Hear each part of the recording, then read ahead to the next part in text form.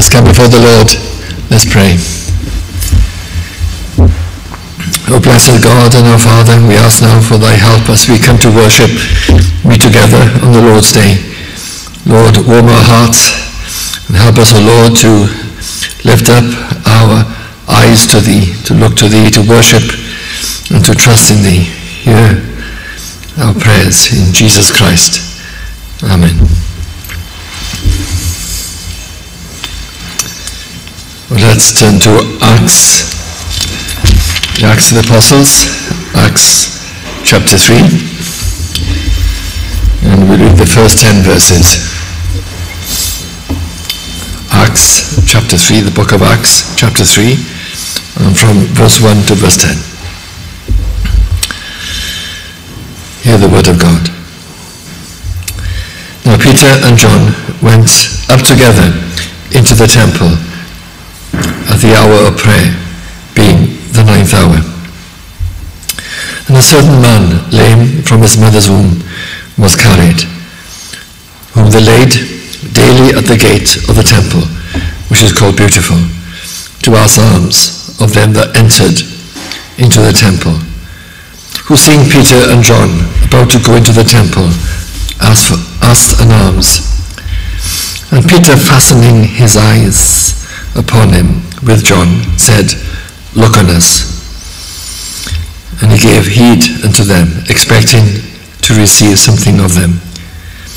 And Peter said, Silver and gold have I none, but such as I have give I thee.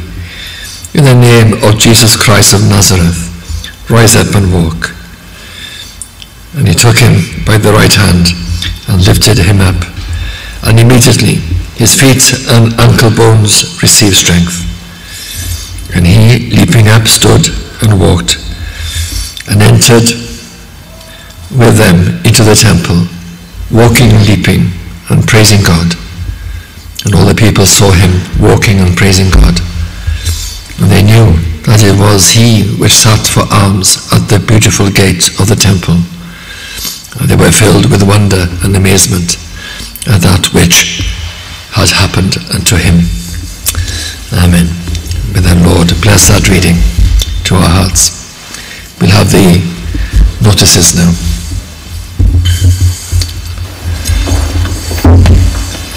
Welcome to the evening service. Meetings this week, Lord willing. On Tuesday, the fellowship in the hall at 10:15 a.m. On Wednesday, the midweek meeting at 7:30 p.m. Friday, his youth meeting at 7:30 p.m. for 18 plus at the home of Alan and Helen Higham. On Saturday, the Persian meeting continues on Zoom at 10 a.m. Next Lord's Day follows the same pattern as today, starting with a prayer meeting at 9:30 a.m. in the hall, and then services at 10:30, 3:30 and 6 p.m, Lord willing. There's no free will offering during the service, but if you wish to contribute to the work of the gospel here, please speak to the stewards. Now remain seated to sing while this recording is played, and the hymn is 274, or What Matchless Condescension, 274.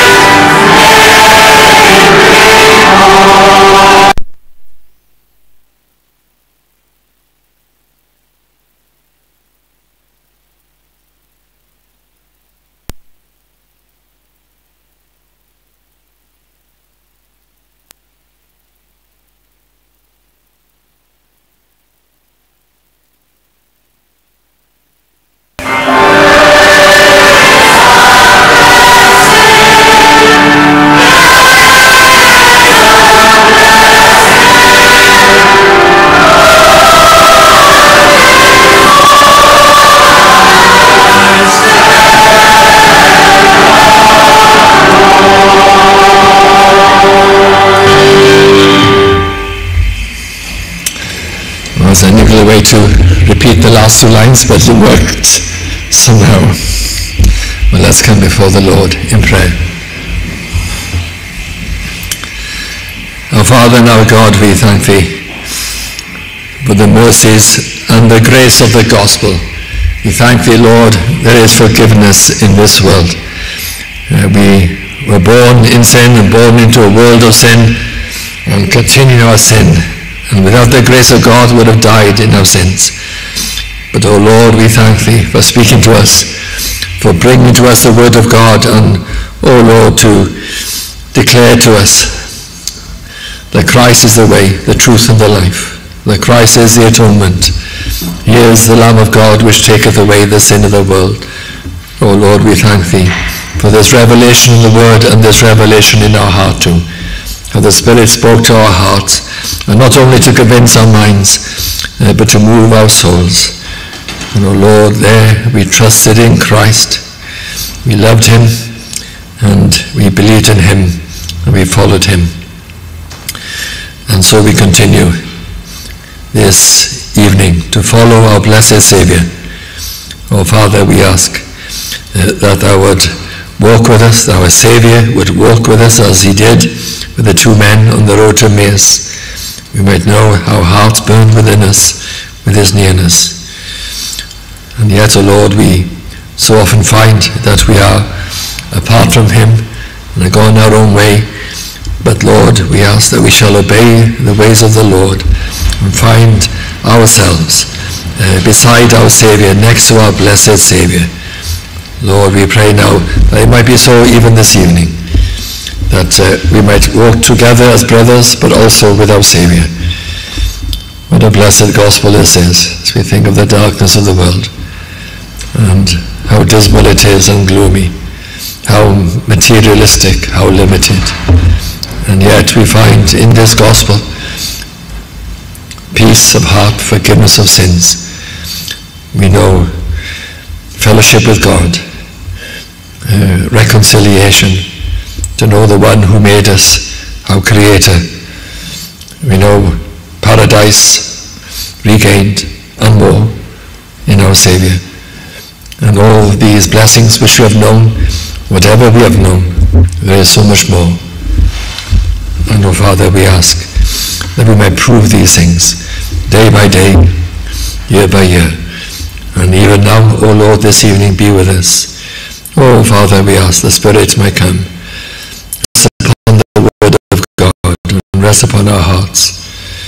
And the Lord, speak to us, comfort us, challenge us too, and bless us. And at the end of it, oh Father, that we might know the Lord, might know Thee. We do ask for this service, to keep it. Protect us, O Lord, from the evil one. Protect us all from evil, as we think of our families and our friends in this world. And we are called upon to pray such things, that we might indeed be kept from evil. And we do pray, and not only to be kept from evil, but, O Lord, to be kept in good things and blessing. We ask this for our families, ourselves, and individuals. Pray, Lord, for our dear church here. Pray for other churches too who love Thy name. And in these days, O Lord, we might know a great fraternity of pastors and people of churches. We might know each other, and we might work together, and we might pray together. And, O Lord, we might give due glory to God. We might speak the same message of Christ crucified, and call upon men to look upon Jesus and to be saved. So we pray these things for the prosperity and the keeping of the churches. Be mindful, O Lord, of those churches which perhaps have few attending, or in circumstances are very challenged. And there are these fellowships throughout the country. We remember each other, have a heart for each other, and pray that the gospel work in those places might be maintained. They might know the providences perhaps of people coming and giving a great boost to the work, or perhaps there might be some other circumstance which might encourage them some provision, some providence, might be a token for good, the work might continue, and they might be strengthened, and that the churches which are more self-sufficient might be kept. How fragile we all are at best. And we pray, Lord, that the gospel cause in these times, Lord, might prosper as we think of this time of pandemic and lockdown and restrictions, and see how these things have challenged the people of God. Lord, let us gather ourselves. Let us rally around the banner of truth. And let us continue with the days we have allotted to us, that we might find ourselves revived in our spirits. We might find ourselves quickened and stirred up as the heart of Zerubbabel was stirred up. And these things are necessary, O Lord, because as we see in the scriptures, and we see with men like Zerubbabel and others in the Old Testament, there were times of slackness, of forgetting, and there was a need for reviving, for a touch of God. And so we see from time to time these stirrings. We pray that we might know a stirring. So hear our prayers. Bless us, O Lord, now, today. Put thy good hand upon us, to thy glory. Amen.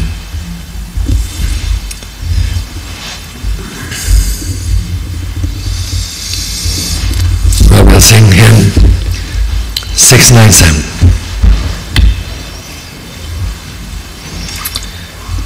I bless the Christ of God. 697.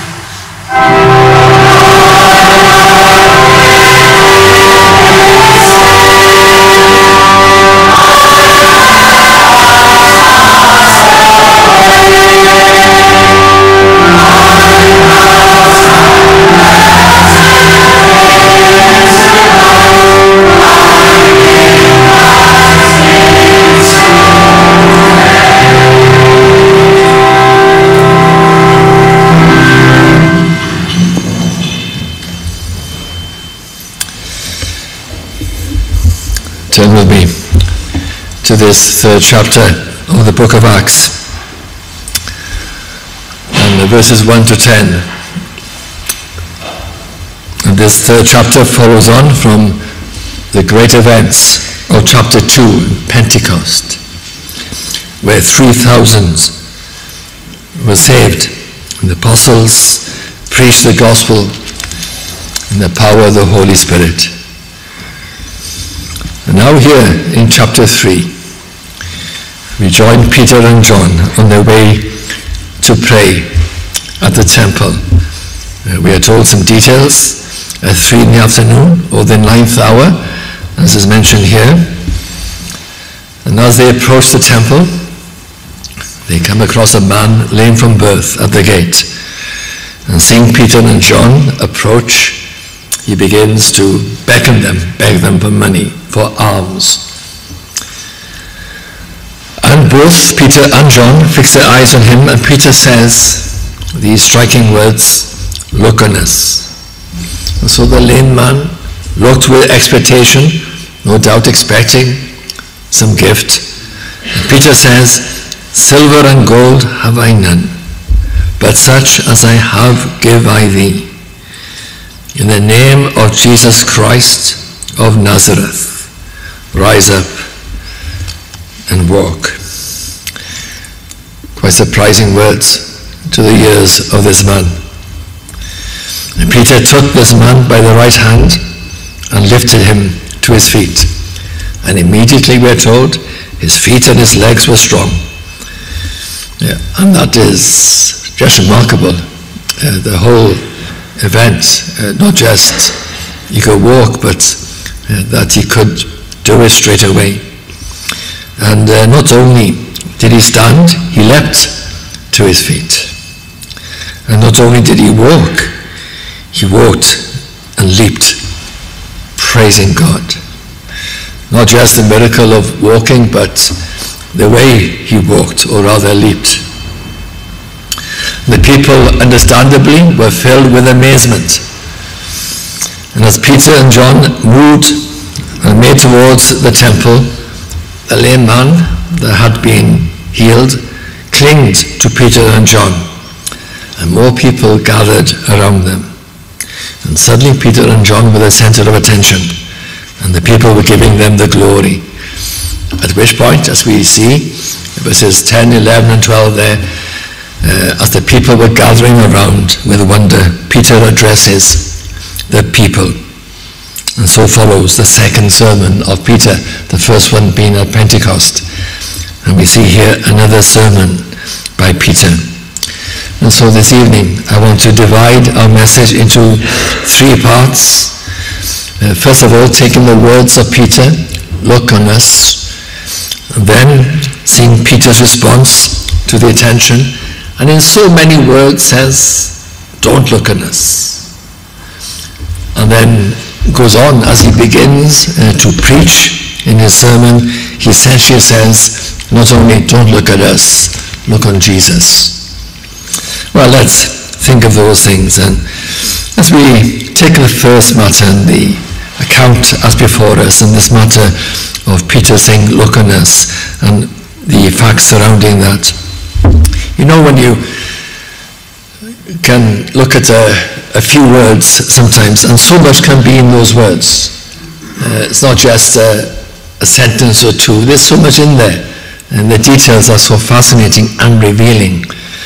And that's the case here, I think. So much can be said about the simple facts, not just the miraculous and the astounding, but the simple facts say much to us this evening. And first of all, we see 2 brothers, Peter and John, walking together to the house of God. It's a lovely sight.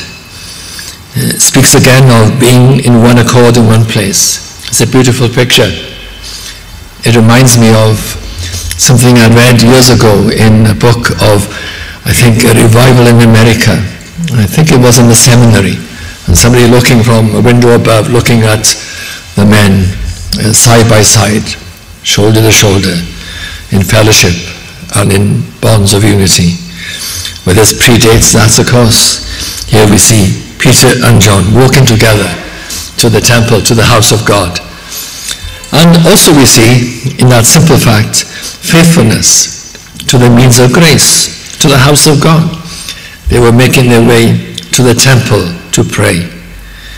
Now we know from chapter 2, they met in their homes. They also, at this time, were meeting in the temple.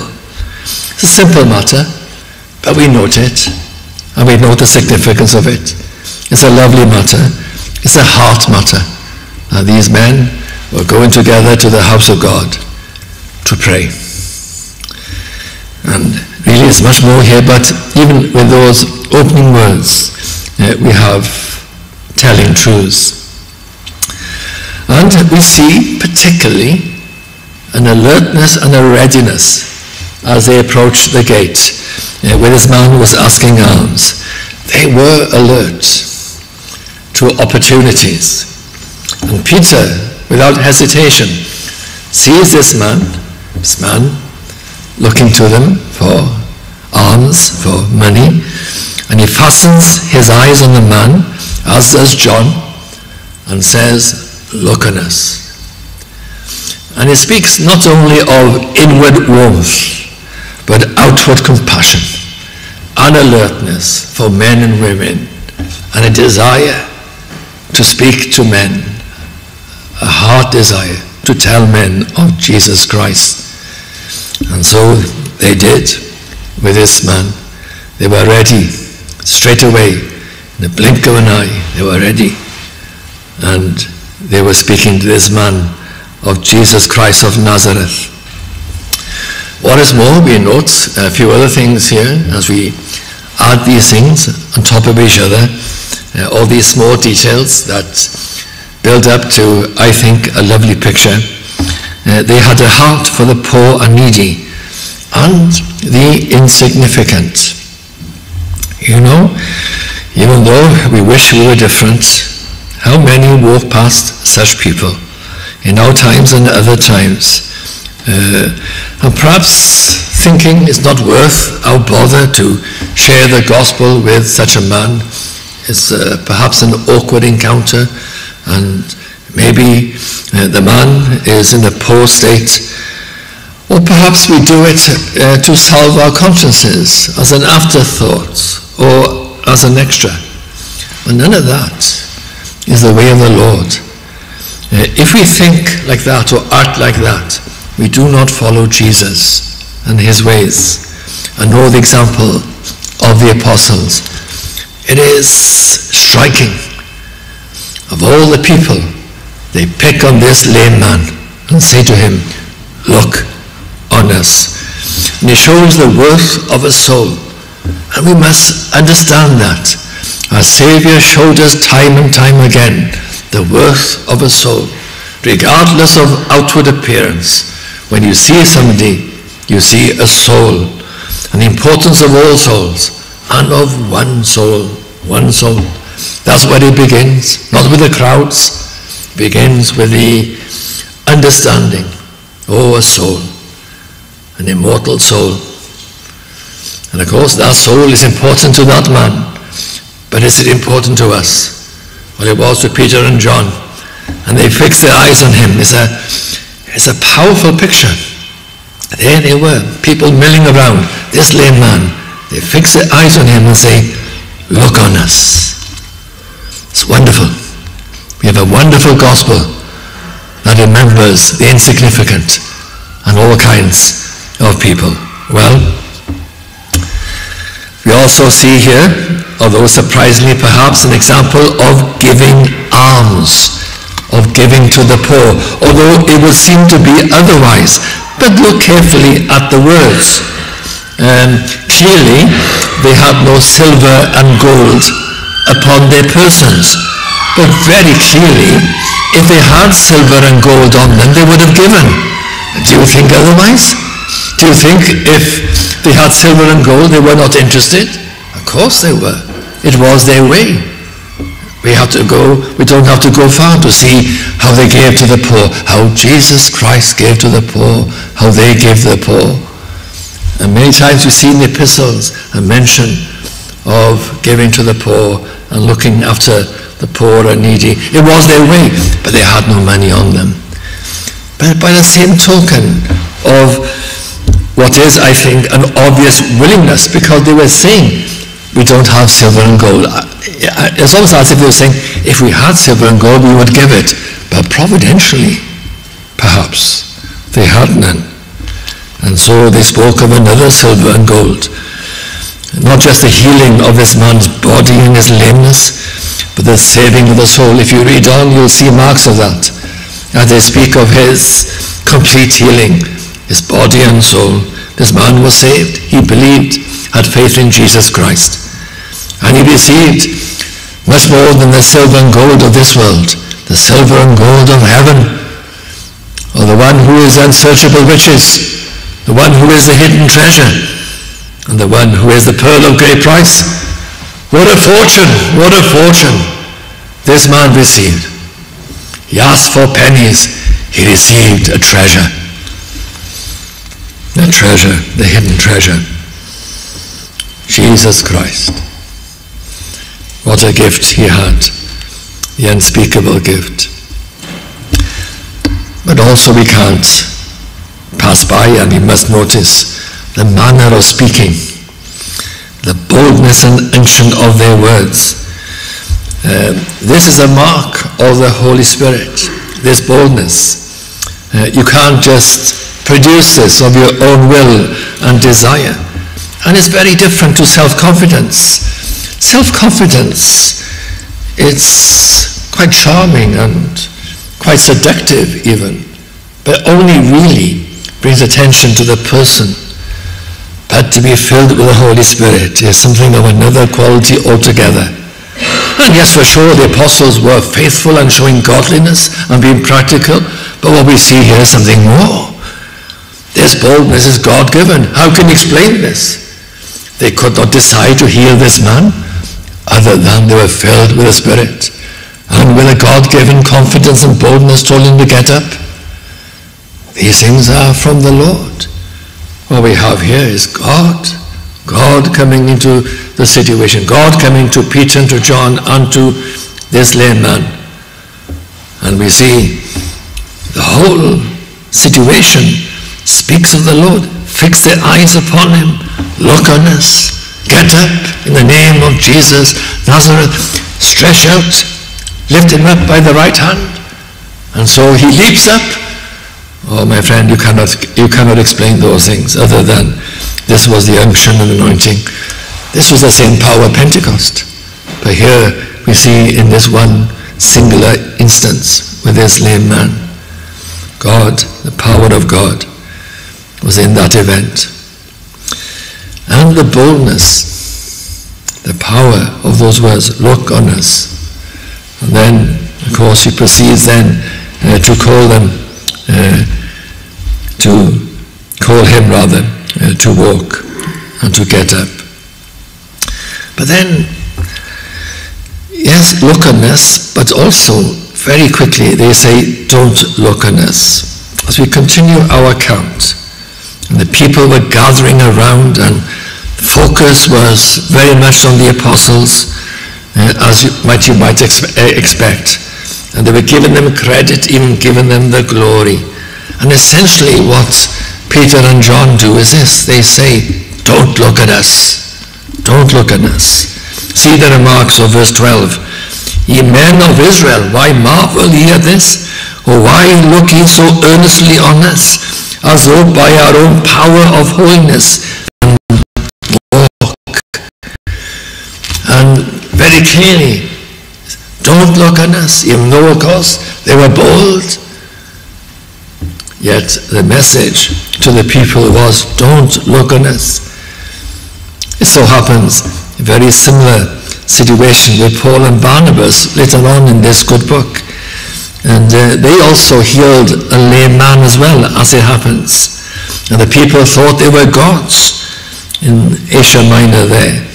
And their response was what? They rent their clothes and protested. They rent their clothes and protested because they gave glory to man and to them. how important it is for us to understand these responses. Don't look on us is our message. That should go quite deep down into our spirits, because we have been humbled and broken at Calvary. And the last thing we want is people to say, look at them, and for us to say, look on us. But how come you could have these two things side by side? Look on us and don't look on us. Well, there's no mystery here. They were filled with the Spirit. That boldness was of God. There is a natural need to stand up and be counted and to speak out.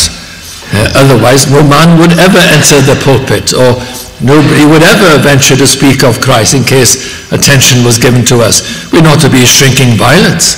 We are to take our part. We are to say, look on us with confidence, a God-given confidence. But then, if any glory comes to us, we quickly say, don't look on us. Look on the one who is the power behind our words. It's so important we understand this in the depths of our hearts. Without Christ, we can do nothing. Who are we, my friend? Who are we? Sinners. Have you forgotten your state when you came to Christ on Calvary? Have you forgotten that you are the chief of sinners? Have you forgotten the vileness of your sin, the depth of your sin? Are you now so proud, having gone on from Calvary, you've forgotten your first estate? No, we are unprofitable servants at the very best. And the thought of taking glory should be abominable, not just inadvisable, but abominable, truly abominable. Like Saul and Barnabas, in a manner of speaking, we should rend our clothes. Ye people give us the glory. That should be the response.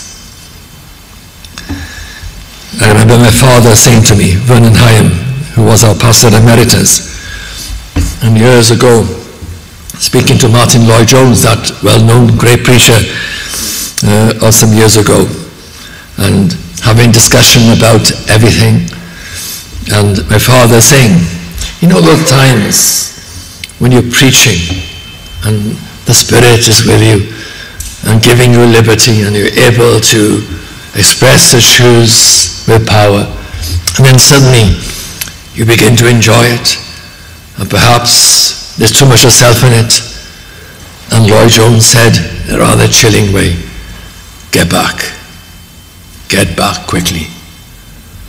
If you heard Lloyd-Jones, he says those kind of principles very often. He even goes as far to say words like, is prostitution. It is abominable, says Lloyd-Jones. Shocking words like that, but because he is so abhorred by the thought that we should take the glory to ourselves rather than lift up the Lord Jesus Christ. It is abominable, it is awful. And hence you see response here of Peter and John, likewise Saul and Barnabas, these godly men who were humble men, who spoke boldly, but knew once the attention was on them, they had to correct it and say, no, don't look on us, look on Jesus. Indeed, that's what Peter does. And as we dip into this sermon, God willing, we shall look at this sermon more next Lord's Day. But here we see just those parts, at least, of this emphasis on Jesus Christ. And note these details, the way he lifts up Christ, mentions Christ time and time again. At the very outset, once he said in verse 12, in so many words, don't look on us. Then in verse 13, he says, look on Jesus. He mentions his name. That is important, because we know what his name means to men. It's a power to his name. And there would have been, at this time especially, they knew the name Jesus, and there was an offense to it. And so he says, his son Jesus. His son Jesus, verse 13. The name of Jesus. can't fail to note the clarity here and the directness. Straight away, Jesus Christ. And of course, he tells them that Jesus is the source of healing. Look to Jesus. Look on Jesus, the source of healing. Verse 16. And his name, through faith in his name, hath made this man strong. Now, of course, Jesus Christ, during his ministry, has showed his power over the body and over nature. And again here, he does through the apostles, and this man also through his faith. And so he gives credit to Jesus Christ, and of course he said to the man anyway, rise in the name of Jesus Christ of Nazareth. But see also, this blessed emphasis on Jesus, and I trust you note these things and we begin to think of our Saviour, the Lord Jesus Christ, this evening, and who he is, and our hearts might be melted by the very mention of his name and the truths about him. And there we find verses 17 and 18. Look to Jesus, says Peter, the one prophesied. And he goes through the scriptures. And there we find verse 18. But those things which God before had showed by the mouth of all his prophets. And then also verse 22, for Moses truly said unto the fathers, a prophet shall the Lord your God raise up unto you of your brethren. And verse 24, yea, and all the prophets from Samuel and those that follow after, as many as have spoken, have likewise foretold of these days. And of course, this carried weight and substance with the Jews. He's going to the Old Testament, saying Jesus was spoken of in the Old Testament. This is he, the one who was prophesied by the prophets and by the people. But how he exalts him as well. Look to Jesus the glorified, he says, going back to verse 13, hath glorified his son Jesus. He does not hold back. He's not coy about this. Straight away he tells them right to their face, it's not us, it is the glorified Son Jesus. The Son of who? The Son of God the Father.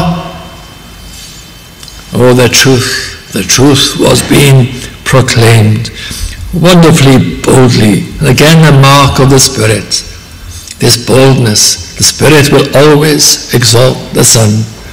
And so the mark of that in preaching is that Jesus is mentioned. And verse 14, look to Jesus, the Holy One, and the just, or the righteous, the Holy One, the holy Jesus, not just sinless, he was without sin, but he was righteous, glorious.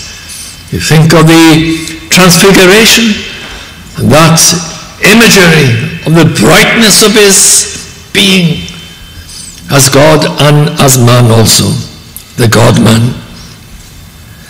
And then verse 15, dramatic phrase, and killed the Prince of Life. What a strange phrase that is, and killed the Prince of Life. But we note the Prince of Life. Oh, the Prince of Life, the one who is the King and the Prince of Life. He is full of life himself. He distributes life to his people. And of course, he must mention to them the Messiah. And that will carry great power with the congregation there in the temple. The Christ, verse 18, the Christ, the Messiah. And he spoke of him as Jesus Christ, Jesus the Messiah. He is the Messiah. He was amongst you. But then the details of the events. Look to Jesus the crucified. Verse 13 again, whom he delivered up and denied him in the presence of Pilate. And verse 15, and killed the Prince of Life. But also look to Jesus, the resurrection. Goes on to say, whom God hath raised from the dead, whereof we are witnesses. And Peter lays it out before them. Whom you crucified, whom God raised. Even that combination, like in his sermon, where he challenged the people, putting to death the Son of God. Likewise here, he does the same again. He speaks the truth unflinchingly, the truth of their sin and condemnation. You crucified the Messiah, but God raised him up again, he says to them. But then, of course, he comes to the heart of the matter. Here and there we find the gospel and the mercy of God and the offer of sins forgiven. Verse 19, repent ye therefore and be converted, that your sins be blotted out. He is the one who saves. Yes, he did all this, but don't think that this is the end of it. He came for this purpose. He came as a suffering servant to take upon himself the iniquities of his people, to carry away their sin. This was the blessed purpose of God, the wonderful purpose of God. He sent the Messiah to come, and although you are guilty in putting him to death, it was God's purpose. And yes, you are guilty, but God overruled it, because he is the Lamb. Oh, think of the lambs of the Old Testament, and there in these very times in the temple, and the sacrifice of the many lambs. He is the Lamb of God, who takes away the sin of the world, who blots out sin. Blotted out, it says in verse 19, blots out sin. It's a wonderful thing for sin to be removed. You know, our lives are quite a mess, aren't they? And like a copybook, we have blots all over the pages. And we might try to tidy them up, but only spread the mess and make quite a hash of it all. And that's what we do. You know, as if we've got a mark on our shirt and we take some spittle or spit in hands and try to rub it off, and it only makes it worse. And it looks worse. But here is one who can blot out our sin, remove it. It is a great miracle for sin to be so removed. But that's why he came. He came to remove and blot out our sin, blot it out from the sight of God, to take sin upon himself, the judgment and death, and to remove it from our account so that we are without sin. Think of that. It's been blotted out. If it's been blotted out, it's gone. And we are without sin. And therefore we can know sins forgiven. And also, in the same breath, he calls upon them to believe. Repent ye therefore and be converted, that your sins might be blotted out, he says to them. And so they are to take hold of Christ. They are to acknowledge their sin before God and ask Christ to blot out their sins by believing in him, by embracing him in their hearts, by trusting with their very beings. And of course, there will be power in those words, no doubt, power. And although men are prone to superficial believing and just say, well, yes, I believe, these men's souls will be touched, and many, no doubt, would repent of their sin, would feel it instantly on that occasion, and would believe in Jesus Christ. And in that moment, their sins are blotted out. But we have such a full sermon here in verse 26. He says, look on Jesus and be sanctified. He goes on to say, unto you first God, having raised up his Son Jesus, sent him to bless you, in turning away every one of you from his iniquities. It's not just the blotting out of sin, but the turning away from our sinful ways. Now, of course, we shall always stumble and fall, but there is a direction. We're stumbling and falling as we go away from the ways of the world, not towards the world, but away from the world. And so we turn something has happened in our hearts. We are his. We belong to Jesus Christ. And we follow him. And also verse 19, go back to that verse. Yes, look to Jesus and know blessing. When times of refreshing shall come from the presence of the Lord. And also there in verse 26, sent him to bless you, to bless you. Or are you feeling this evening unblessed? Are you feeling bereft, empty? Is there a vacuum in your heart? But this is the man you need, the man Jesus, who is the Son of God. He is blessing himself, the Prince of Life, the Holy One, the righteous. He is unsearchable riches. He is the silver and gold you so desire. And in him you shall have meaning, life. You shall have God himself. When you think of the amount of blessing in the person of Jesus Christ, think of this created world. What is this silver and gold? What is it? It's for a time and it's nothing really, is it? What can it buy you in the end? But when you have Jesus Christ, you think of not just the infinite being, glory of Christ, but also his beauty, his life, his light, and all this he gives to his people.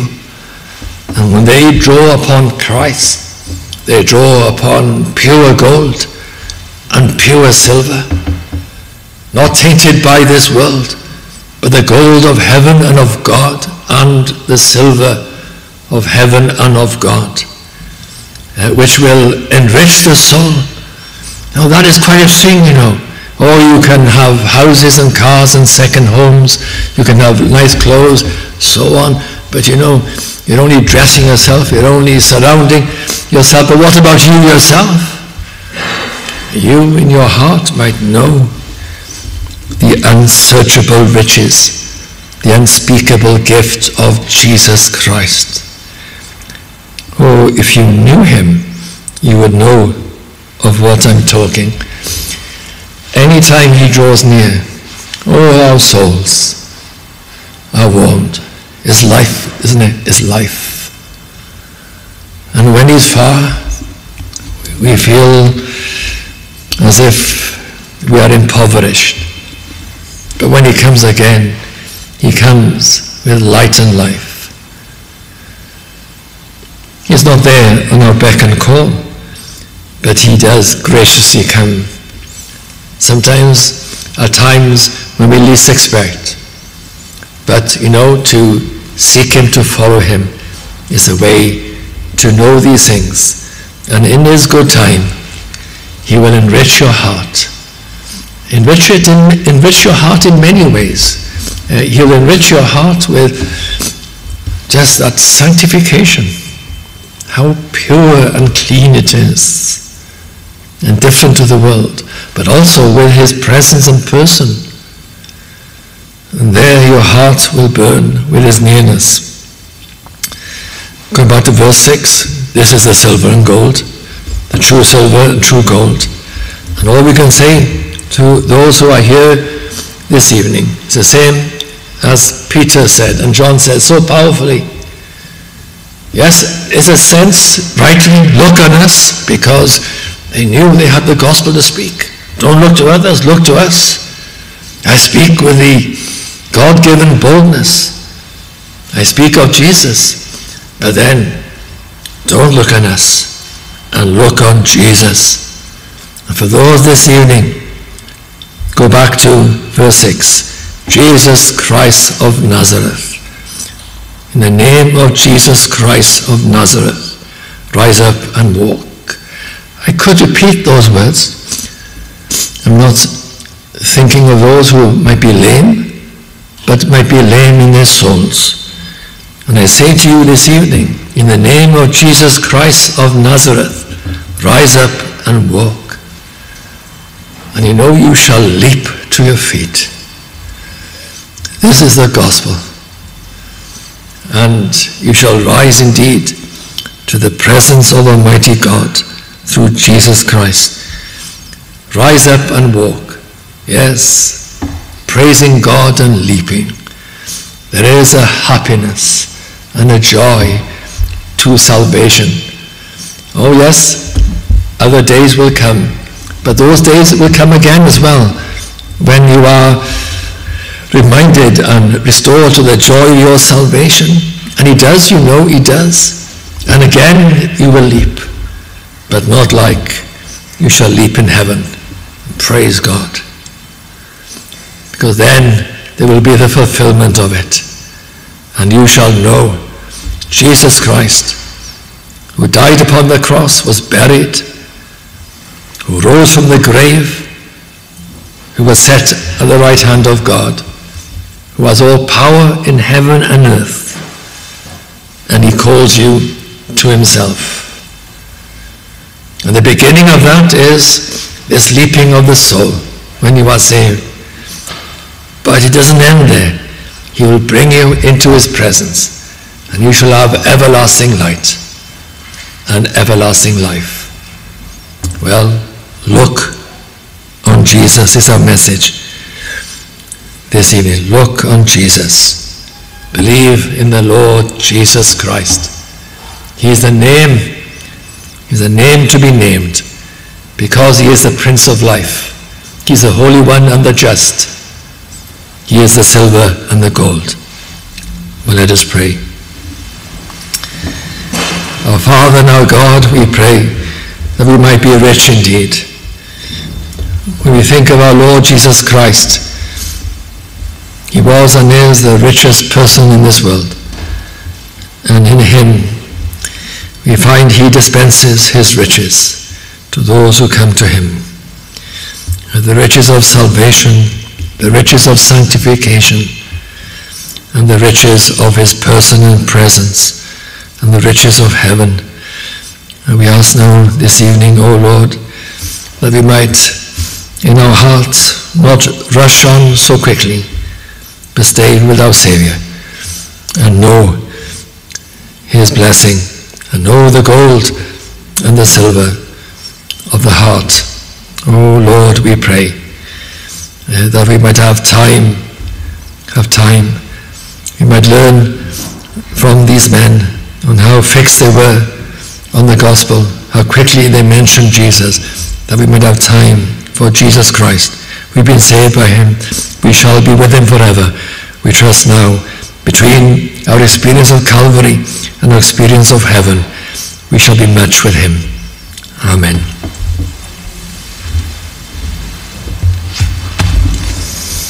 Well, let's close our evening service with 306. Join all the glorious names of wisdom, love and power. Hymn 306. Remain seated.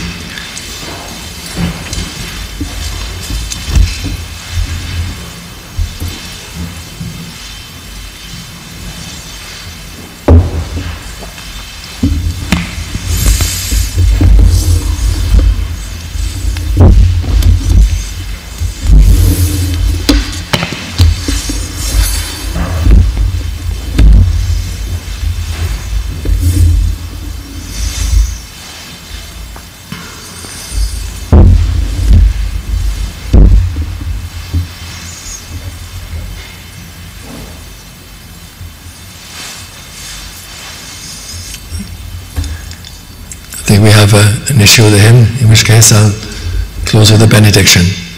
Let's pray.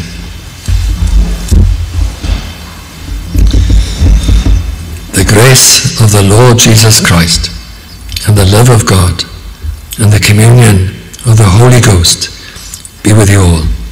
Amen.